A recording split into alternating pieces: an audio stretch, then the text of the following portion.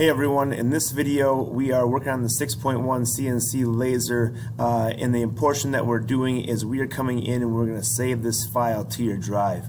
What this file is, this is going to be our Adobe Illustrator template file, which we're going to end up bringing our DXF into later, but right now we got to get to our drive so we can open it in open it later in the AWS and Illustrator.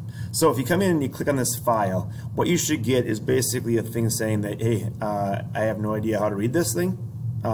And that's very, very normal. So don't worry about reading all this stuff, but this is the way it's supposed to look. The thing that we're going to do is if you had Adobe Illustrator on your machine, you'd be able to just open it right from your piece right here, but you don't have it on there. You have to go through the AWS. So we have to do one more step, and that is saving it in our drive first. So coming over here to the three little circles, more actions, we should be able to select that, and then I think right here where mine says organized, because this is my file and I already have it saved in my drive, it will say for you basically share to drive, or sorry, save the drive. So we want to click on that, save the drive, and we want to get it into our 8th grade or our quarter class folder. All right. Once we get there, the next video I'm going to show you how to open up the AWS and how to basically open that file and then insert our DXF file. All right. Short and sweet video. Have a good day. Hope it helps.